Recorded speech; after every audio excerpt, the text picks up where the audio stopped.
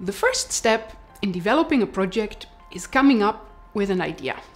The question is how to get from this rough idea to a good project design that will solve a problem in such a way that the results of the project will be long-lasting. One tool that we can use to analyze a problem thoroughly is the problem tree. This is a well-known concept that has been used for many years as one of the first steps of project design, to analyze the causes and effects of a problem. It can be combined with objective tree analysis to start getting a grip on the kind of objectives that your project should have in order to solve the problem. If you search on the internet for problem trees and objective trees, you'll get lots of hits.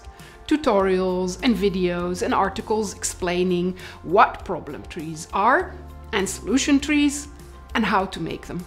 However, from experience, working with people to develop problem trees, I can say that making a good one is surprisingly hard. We all have the tendency to think in established patterns. Why do people in my country not install solar panels on their roofs? Well, that must be because solar panels cost money. We need to make it easier for people to get loans for buying solar panels. But then, if you dig a little deeper, you find out that actually the problems are a lot more complicated. Maybe there is a law saying that a roof has to look a certain way. And to put in place solar panels, you have to get special permission that is hard to get. So in your project, you will have to solve this barrier too.